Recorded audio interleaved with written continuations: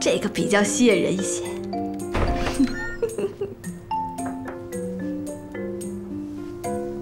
还没睡啊？白天我是毕小然，晚上我就是鱼圈纪检委。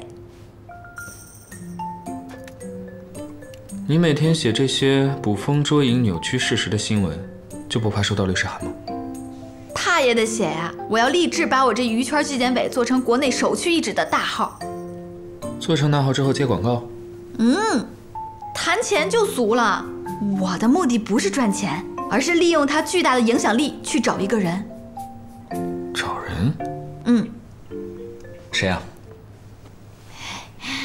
这个事情我一般人都不告诉他，但是我们俩的关系我可以跟你讲。小的时候，我妈妈经常去孤儿院做义工，带我去那儿玩。那院里有一棵果树，树上的果子可甜了，但我个子特别小，够也够不到。有一个小男孩用玩具剑帮我把那个果子打下来，后来这小男孩竟然还跟我告白了。很可惜的是，还没等到我答应他，他就被人领养了。他还跟你表白了呀？说起来他还是我的初恋呢。很傻对吧？不过我相信我们以后一定有机会遇到的。等再遇到的时候，他未娶我未嫁，我们就……很晚了，不睡了。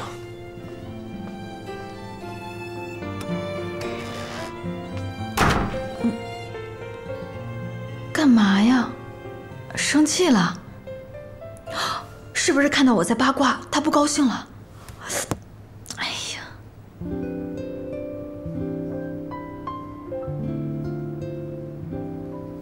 不论以前发生了什么，现在抓住你的人是我。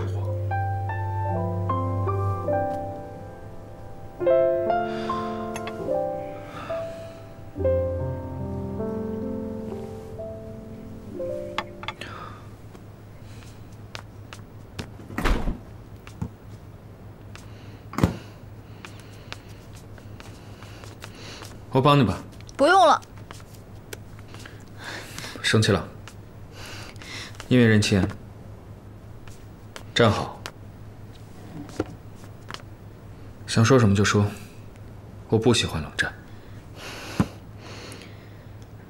你明知道唐娜的事情跟他脱不了干系，为什么还要助纣为虐，随了他的心意？还有1周就要开机了，他是目前最好的选择。那也不能找一个有问题的演员呀。他的问题跟江湖少年行没有关系，能带来利益就好了。这世界上有很多事情没有绝对的黑白对错，成王败寇，各凭本事。说到底还是怪我这张嘴。我如果不说漏，唐娜也不会被换掉。没有人是不会犯错的，陷阱那么多，你不小心踩到也在所难免。你已经做得很好了，别自责。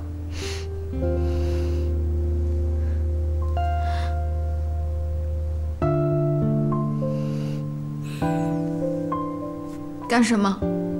哭了？开玩笑，谁会哭啊？那这是什么？呸！口水。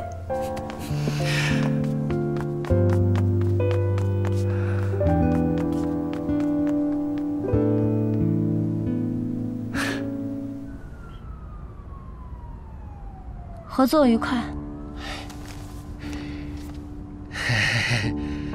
多谢青燕姐的照顾。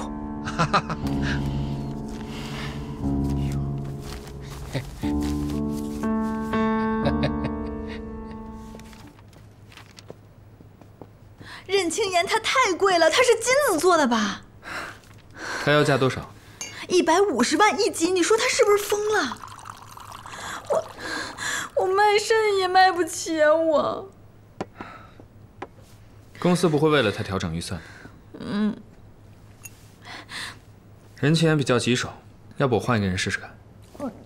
别，我来。你不是讨厌他吗？怎么还自找苦吃啊？唐娜的事儿我也有责任，要不是因为我这纯嘴，现在咱们还用费力讨好去找任清妍，所以我想将功补个过。你放心，我虽然没有我姐厉害，但我会很努力的。好，我相信你。